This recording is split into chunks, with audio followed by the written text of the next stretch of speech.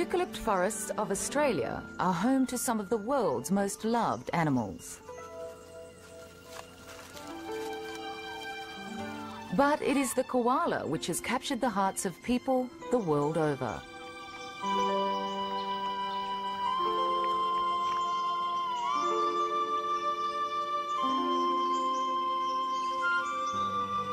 Eucalypt trees are their life. They sleep in them, fight in them, and mate here.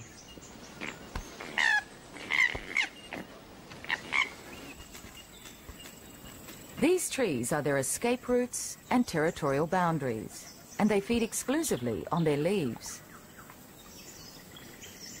No other animal of the Australian bush is so vitally dependent on these forests. Yet all over Australia, koalas face an uncertain future.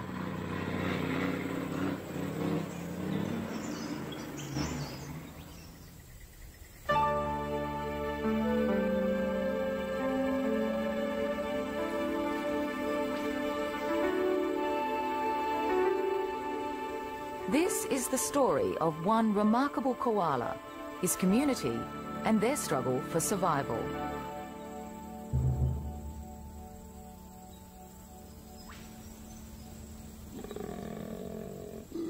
In every koala society, there is one male who rules the roost.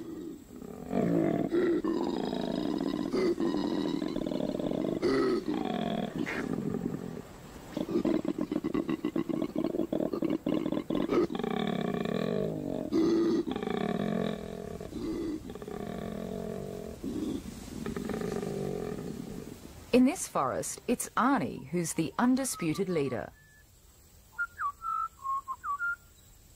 Here in the New South Wales Tweed Valley, he reigns over 60 hectares of forest, a harem of females and their young. Marie is carrying Arnie's progeny from last year. At 1 year of age, this youngster is nearly independent. Lulu is not yet sexually mature and still enjoying her adolescence. Here, most females bear Arnie's young. But it's not only females that concern Arnie. Dennis, a younger male, aspires to overthrow Arnie's dominance. However, the greatest threat to Arnie is not Dennis, but the change coming to his valley. A housing development is underway, a threat that is not unique to Arnie's forest, but facing koalas Australia-wide. Koalas were once widespread across eastern Australia.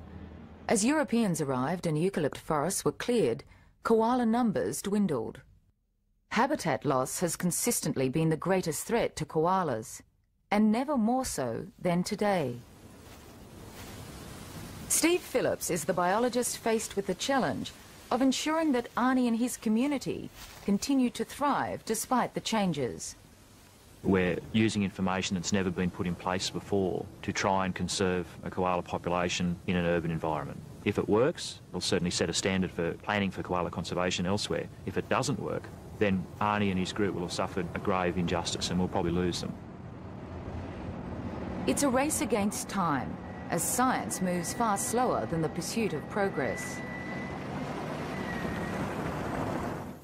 Working with the Australian Koala Foundation, Steve has spent the last 2 years tracking the movements of all the koalas in the area.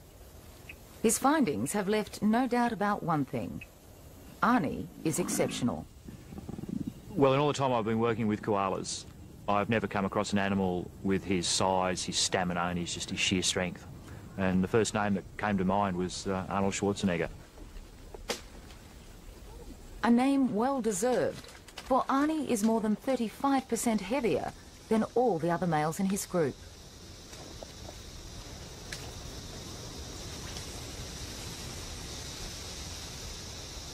So you can catch koalas for 20 years and you see guys like this maybe 1 or 2% of the time. He's just, yeah, Mr. Cool. We happened to come across him while he was moving about during the day.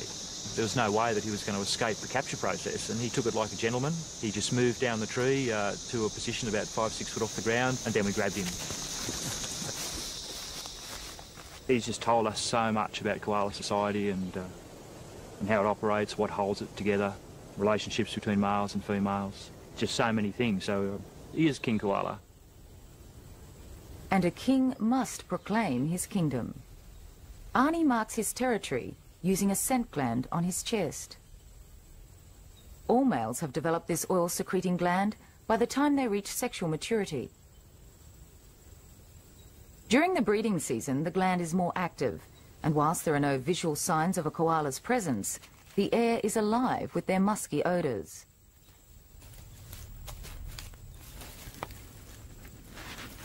Arnie's scent is his signature, and a warning to other males.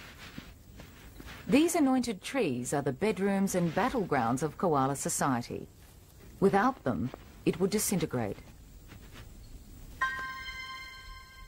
Dennis knows he's in enemy territory. Arnie's home range and its boundaries are all scent marked. The odour persists for a long time, probably as much as a year.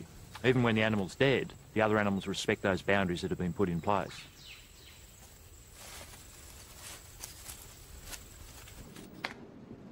Radio tracking has enabled Steve to plot each animal's territory. So this is Arnie's home range area, and as you can see, it clearly overlaps with those of the females in his particular group.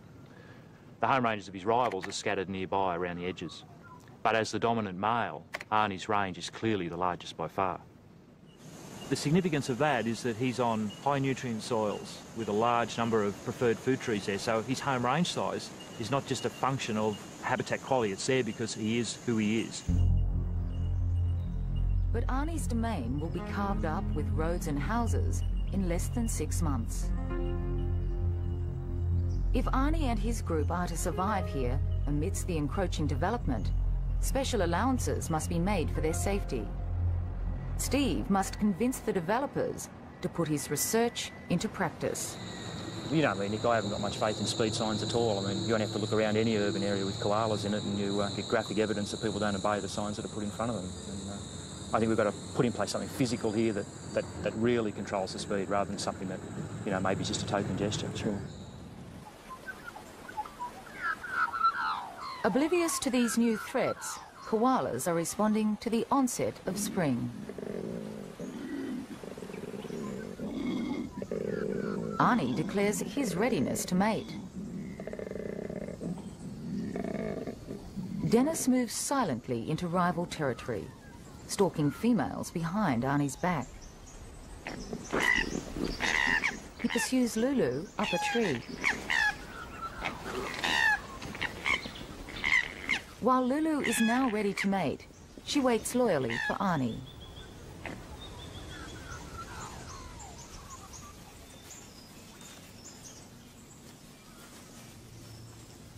The burdens of motherhood are great, so females produce just once a year. Marie's young is Arnie's son. When he's fully independent, Marie will seek out Arnie once again. When they get off, they've lost that little bit of experience that she has. They've got to start learning things for themselves, and it's a very hostile world out there.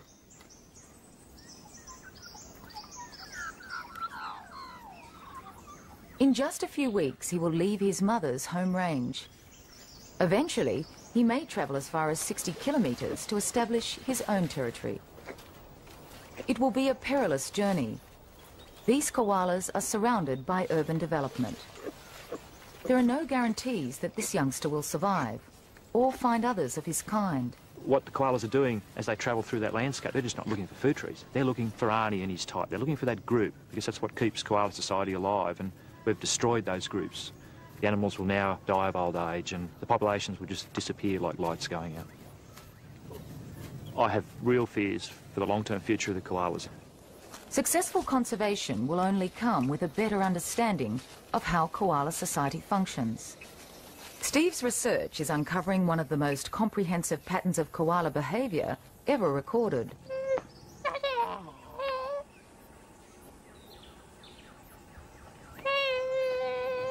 One of the interesting things that started to happen as we were putting the radio tracking data into the computer for further analysis was that the movements of two animals, Arnie and a younger male, appeared to mirror each other in the areas where their two home ranges overlapped.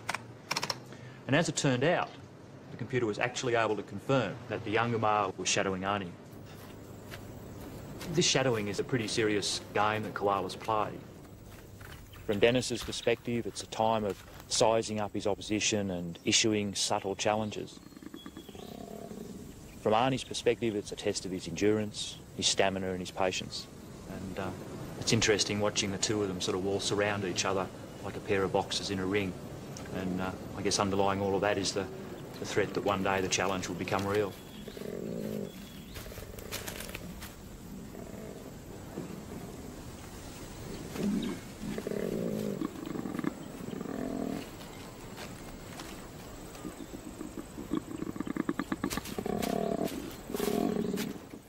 If we look at Arnie's home range and that of Dennis, we can see that they overlap.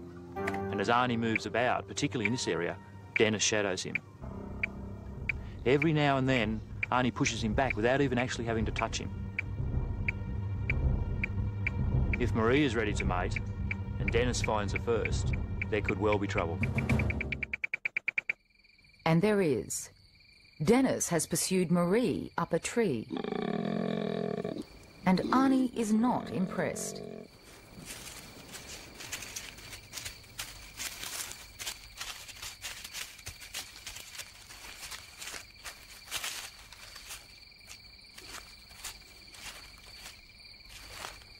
Arnie must be vigilant in defending his place in the male hierarchy. The paternity of Marie's young will depend on the outcome of this challenge.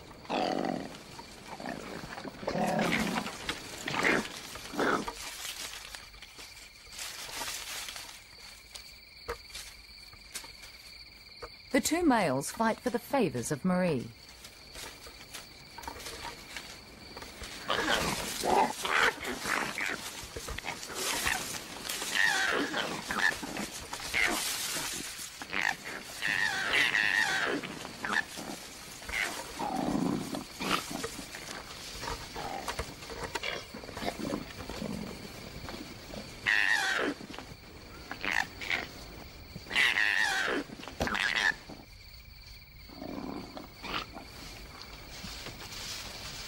While Dennis has been put in his place this time, one day he'll try again.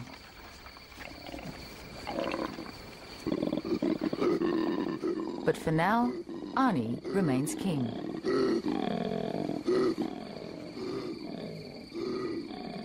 On the other side of the forest, Lulu waits patiently for Arnie.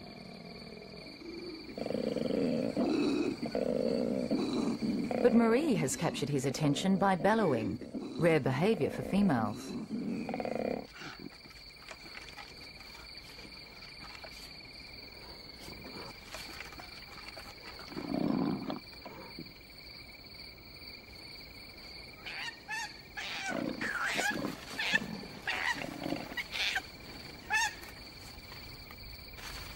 Marie is only just free of Arnie's son from last year, but will give birth again in a matter of weeks.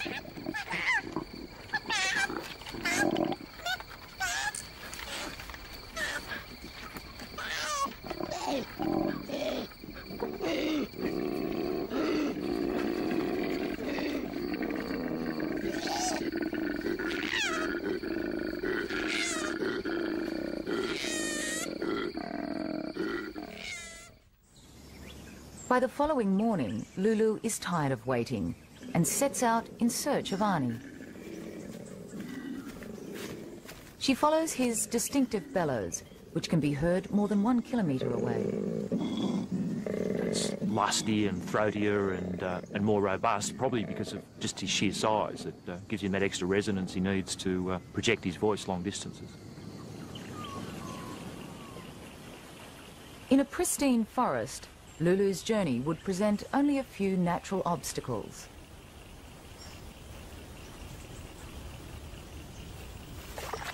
Koalas rarely enter the water and swim poorly. But Lulu is determined in her pursuit of Arnie.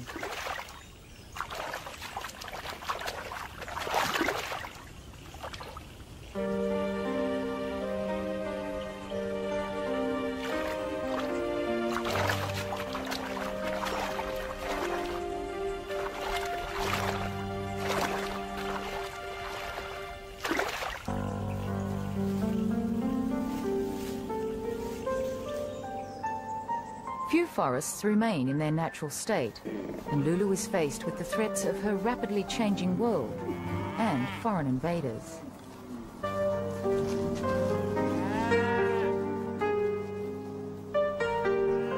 Cattle mistrust anything unusual.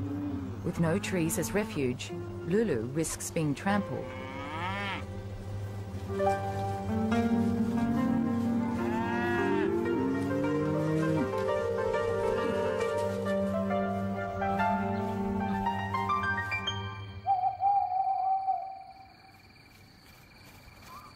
She approaches one of the first roads of the housing development.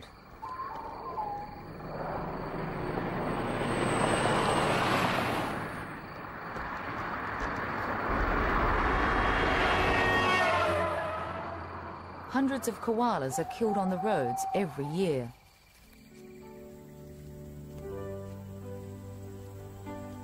By the following morning, Lulu's finally found Arnie. Well, I guess the biggest distance that she travelled was certainly in excess of 1 kilometre, and that was from one end of Arnie's home range to the other.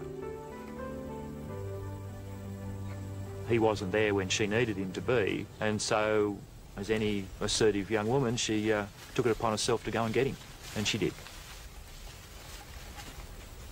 Females prefer to mate with Arnie because his genes will give their young the best chance of survival. With the breeding season over, females return to their territories and life in the trees returns to normal. The young conceived from this season's matings are born 5 weeks later. Like all marsupials, newborn koalas are undeveloped and barely the size of a peanut. They crawl up into their mother's pouch and attach to one of her 2 teats. There they stay suckling, nourished by their mother's milk. After 13 weeks, they begin to grow fur. At 22 weeks, they finally open their eyes to winter.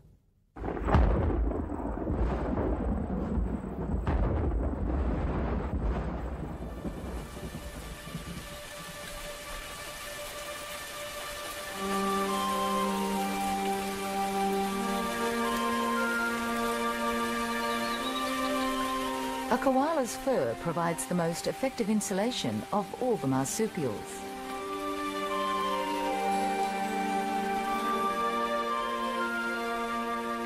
Curling into a ball allows them to retain this warmth.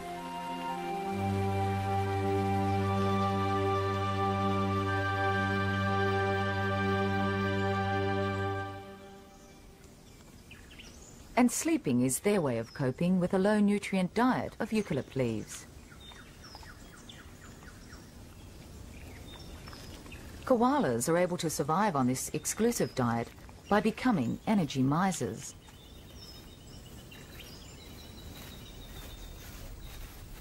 But there's no rest for Arnie. Even out of the breeding season, he must patrol his home range and keep an eye on his females. At the same time, the research team keeps an eye on Arnie.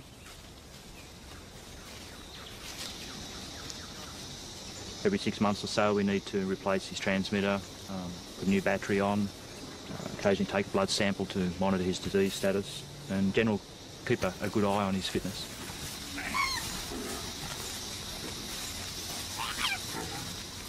When we first caught him, he was an awesome size. He was 10.5 kilograms. And he spent a very hectic breeding season.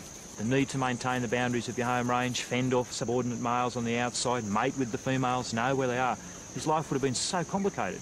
Now, when you're making those sorts of movements, you're obviously chewing up a lot of energy. But when we caught him again to replace his collar, he actually weighed 500 grams more. He just put on weight. It's one of the things that has been a mystery to us. Is it something that's genetic, or is it hormone governed rather than nutrient intake governed? While Arnie's weight may be a product of his genetic makeup, for most koalas, it is simply to do with the amount of leaves they eat and the energy they conserve. In this forest, there are over a dozen different types of eucalypt, but the koalas choose to feed on only 2 or 3 species. Steve has fought hard for the preservation of these food trees. As a process of this development, the subdivision and the road design has been placed around those trees rather than what would normally happen is they'd probably go straight through them.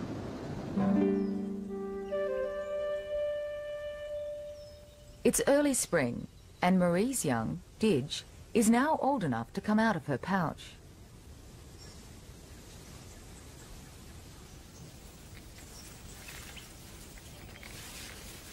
But his digestive system is not yet ready to cope with the fibrous diet of eucalypt leaves.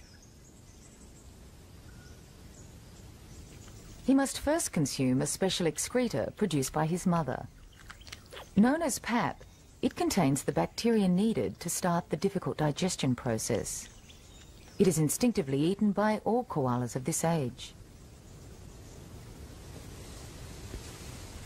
At this stage, Didge still suckles. He rapidly puts on weight as gum leaves form more of his diet. Koalas have a natural preference for the young succulent leaves, which are more easily digested. When they're not available, they carefully select the most palatable of the mature leaves, using their refined sense of smell. Their digestion is a slow process. While each of these leaves is made up primarily of cellulose and water, they also contain a toxic cocktail of oils. Remarkably, koalas are able to process these compounds, which would be deadly to most other mammals. Finally, the toxins are excreted as bile or urine.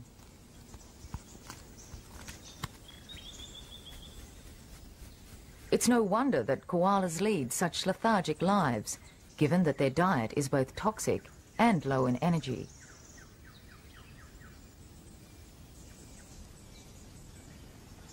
As summer approaches, the youngsters spend more time out of the pouch and on their mothers' backs.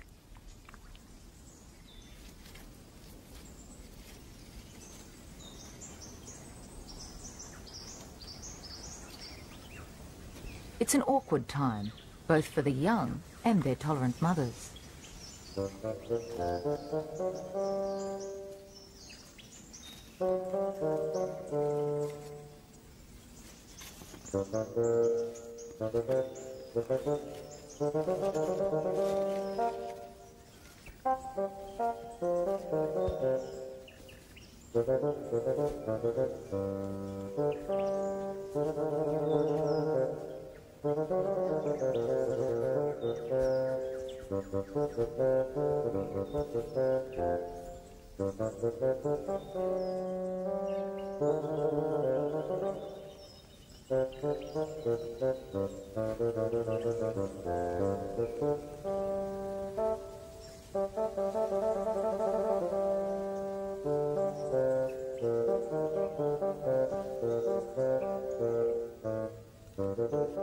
At this time, the mother's nipples extend so that they can still be reached from outside the pouch. But for some, the comfort and warmth of the pouch is irresistible. With 2 mouths to feed, mothers seek out the most nutritious leaves. Travelling overland is a vulnerable time for koalas, and these little jockeys must learn to sit firm.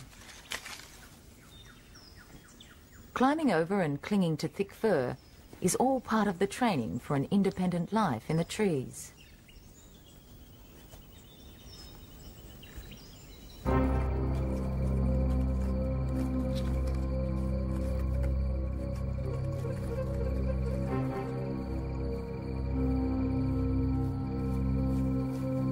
A young koala on its own would be tempting prey for this powerful owl.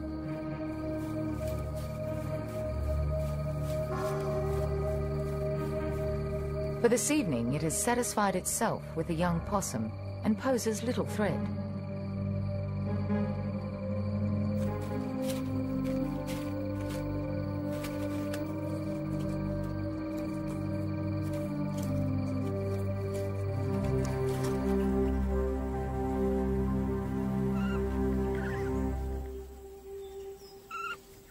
Lulu's young Nadu has begun to make short forays on her own. The process of separation is a slow one. It may take weeks for Nadu to venture even a metre from her mother. And for good reason. Even short excursions can be dangerous. Goannas relish an opportunity like this.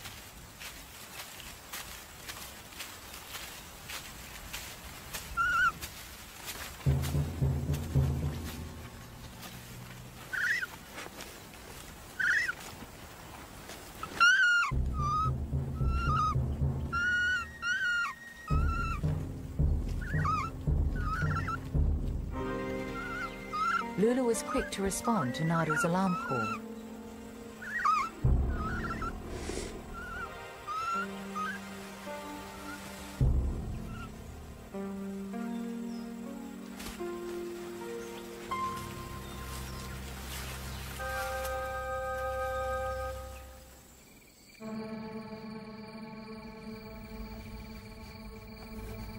Even the highest treetops offer no refuge from the diamond python.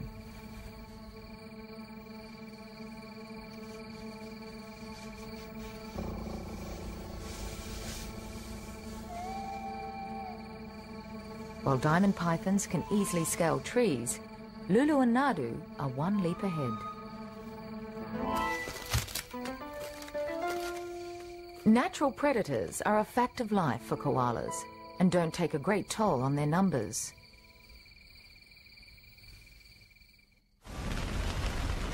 Bushfires are a more serious threat to their survival and have long been a natural part of the Australian landscape. They play a vital role in the regeneration of many plant species, including eucalypts. But while wombats can escape to the safety of their burrows and birds can take to the skies, koalas have nowhere to run. In the aftermath of a wildfire, an intensive care ward is full of koalas suffering serious burns, smoke inhalation, and dehydration. Volunteer koala carers are experienced with this scenario. They lovingly nurse their wounds.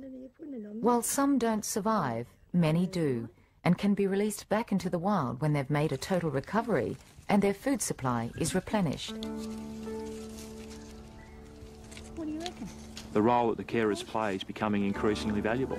They're getting animals back out there who may play a very pivotal role in keeping this population going long term. Despite their second chance at life, there are no guarantees for their future, as there is one threat which is not intermittent, but ever present. Dogs. There's no such thing as a koala-friendly dog. They're all innate hunters and killers. And if you're going to truly move towards a koala-friendly environment, you cannot have a single dog.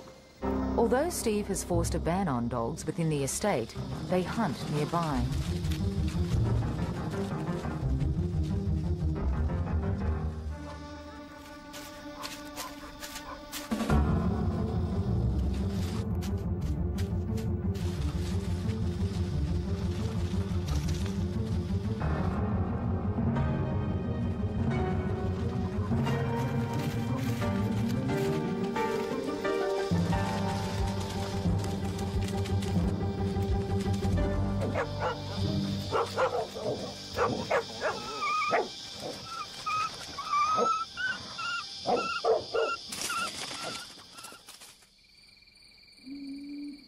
It's summer again, and Didge has grown bigger and bolder.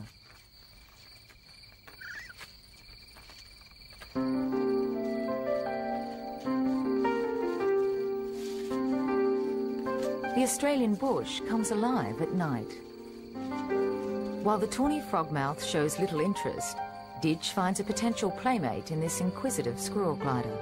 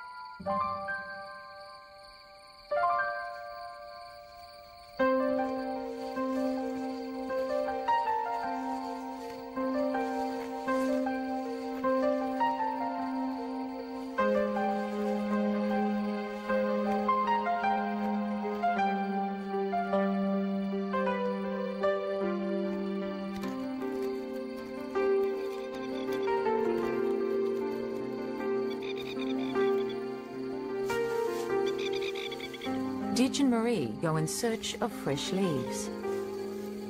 Neither Marie nor Didge realise that danger lurks nearby.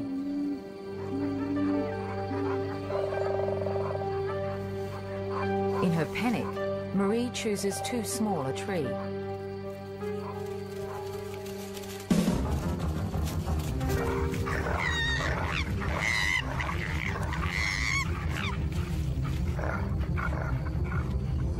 The dogs have killed Didge's mother.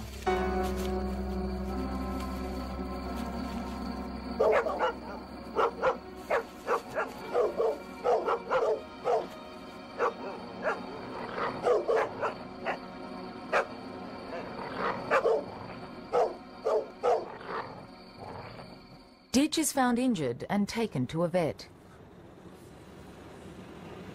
He asks for help from Beverly Birtles, a koala carer. And he's very fortunate, actually. He hasn't had any bad lacerations at all, but he's very badly bruised down along his back here, okay? So just be very careful how you're handling him and try not to push him around here because he'll really resent that. Thank you very much, Graham. One more for the menagerie. We're looking really well. You never know whether the dogs have done internal damage. In the first 2 or 3 weeks, it was touch and go. We didn't know if he was going to live or not. Beverly and her husband Bob look after native animals that have been injured or orphaned. Her koala patients are all victims of bushfire, cars or dog attack. These two have made a complete recovery and are ready to be released back into the wild.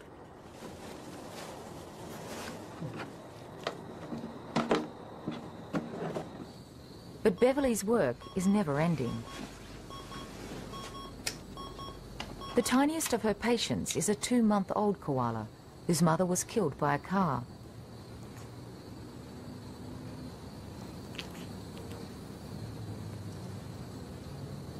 There's a lot of eye movement even though the eyes aren't open, so he's obviously aware of what's going on around him.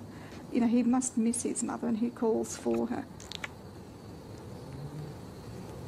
A koala of this age would not have left its mother's pouch, and despite Beverly's efforts, has little chance of survival. Having inherited Arnie's strength, Didge has made a rapid recovery and has settled in with his surrogate parents.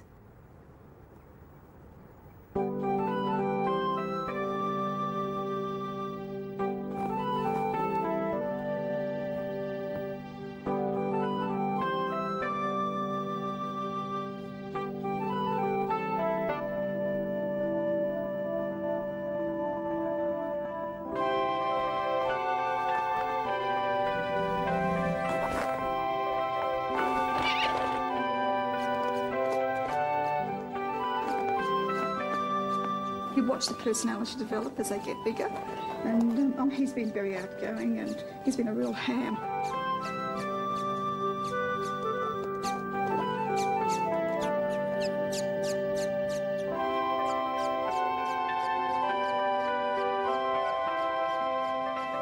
He's one in a million. It's going to be very hard to release him later.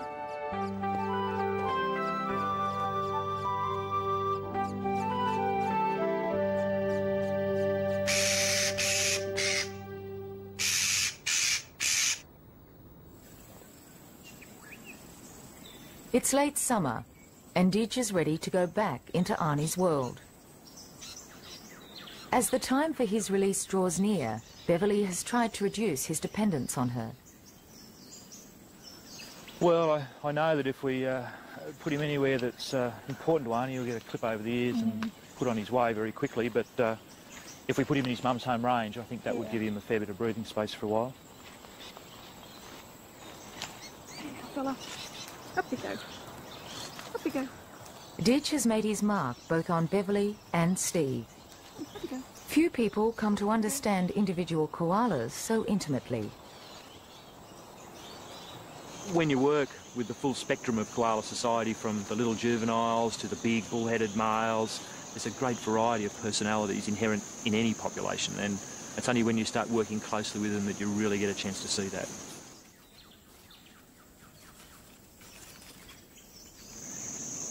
One of the features of all Australian wildlife, but it's particularly noticeable in koalas, is their innate gentleness. And again, when you work with them and you experience that gentleness, you show them that respect and you treat them with the same gentleness, they're a totally different animal to work with. Steve's research is over for now, and he releases Arnie for the last time. I have so much affection for him, which is bad science, but he's taught me so much, and I have a great deal of respect for him.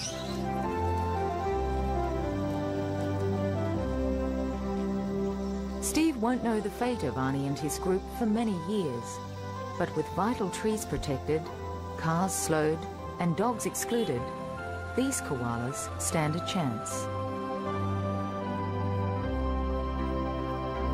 For Arnie, life must go on, patrolling this strange new world to maintain his dominance.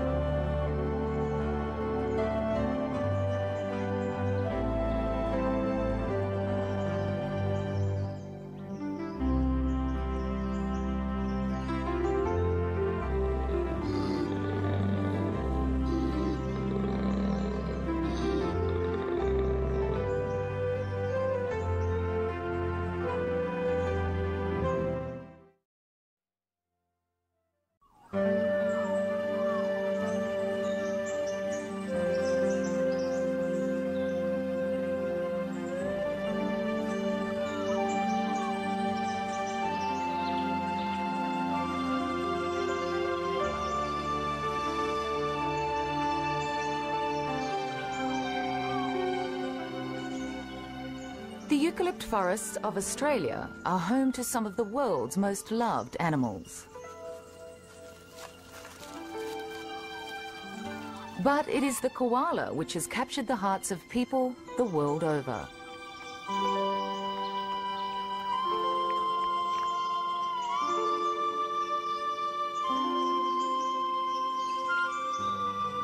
Eucalypt trees are their life.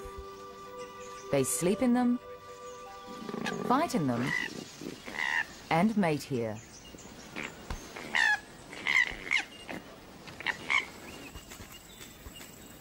These trees are their escape routes and territorial boundaries, and they feed exclusively on their leaves. No other animal of the Australian bush is so vitally dependent on these forests. Yet all over Australia, koalas face an uncertain future.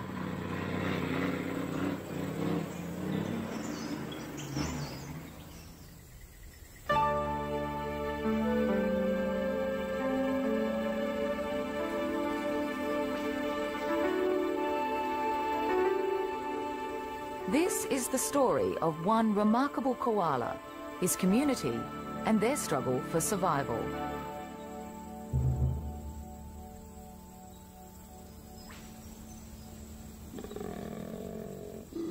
In every koala society, there is one male who rules the roost.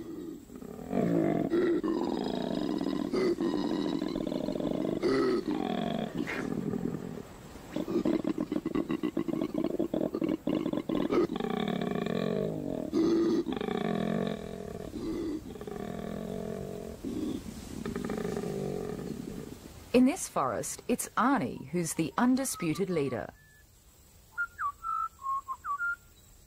Here in the New South Wales Tweed Valley, he reigns over 60 hectares of forest, a harem of females and their young. Marie is carrying Arnie's progeny from last year.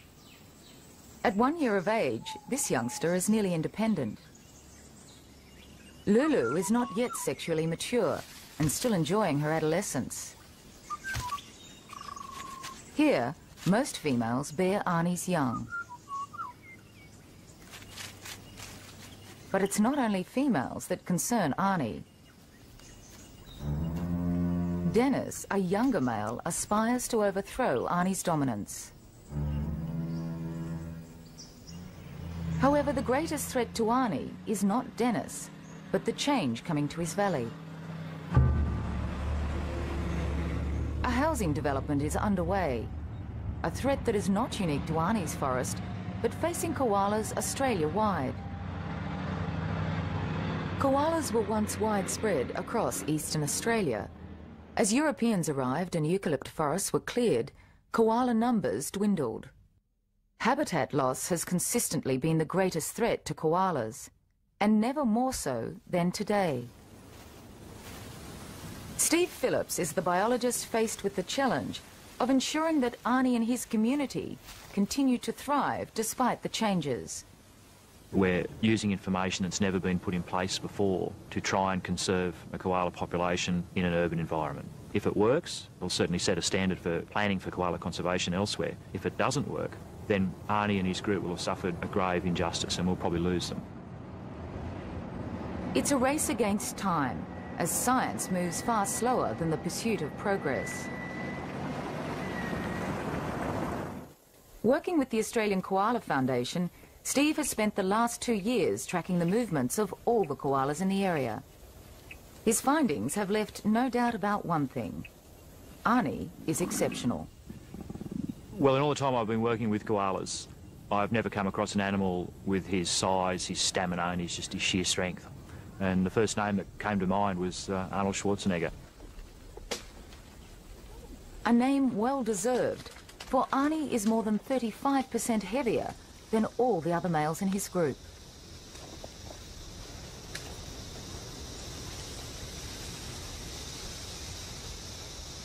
So you can catch koalas for 20 years and you see guys like this maybe 1 or 2% of the time. He's just, yeah, Mr. Cool. We happened to come across him while he was moving about during the day. There was no way that he was going to escape the capture process, and he took it like a gentleman. He just moved down the tree to a position about 5-6 foot off the ground, and then we grabbed him.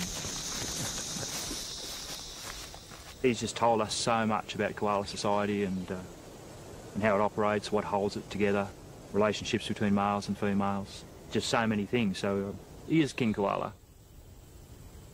And a king must proclaim his kingdom. Arnie marks his territory using a scent gland on his chest. All males have developed this oil-secreting gland by the time they reach sexual maturity. During the breeding season, the gland is more active, and whilst there are no visual signs of a koala's presence, the air is alive with their musky odours.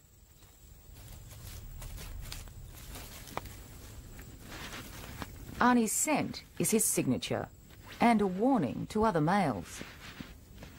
These anointed trees are the bedrooms and battlegrounds of koala society. Without them, it would disintegrate. Dennis knows he's in enemy territory. Arnie's home range and its boundaries are all scent marked. The odour persists for a long time, probably as much as a year. Even when the animal's dead, the other animals respect those boundaries that have been put in place.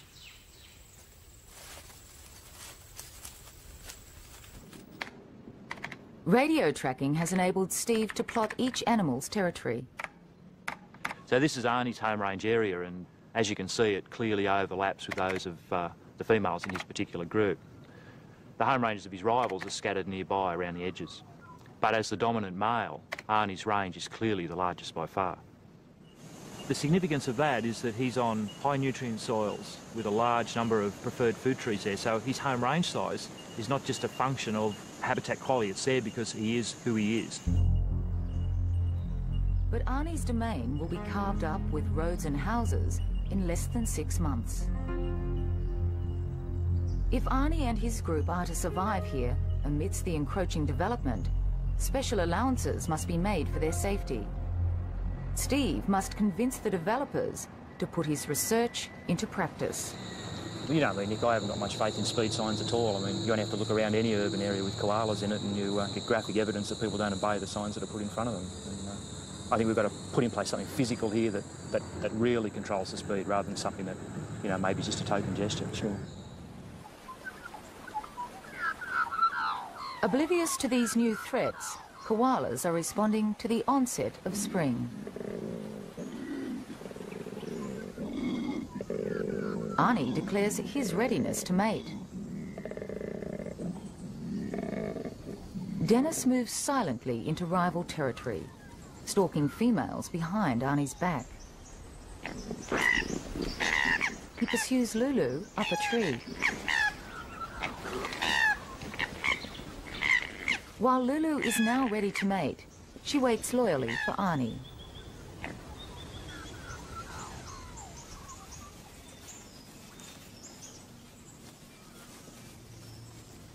The burdens of motherhood are great, so females produce just once a year. Marie's young is Arnie's son. When he's fully independent, Marie will seek out Arnie once again. When they get off, they've lost that little bit of experience that she has. They've got to start learning things for themselves, and it's a very hostile world out there.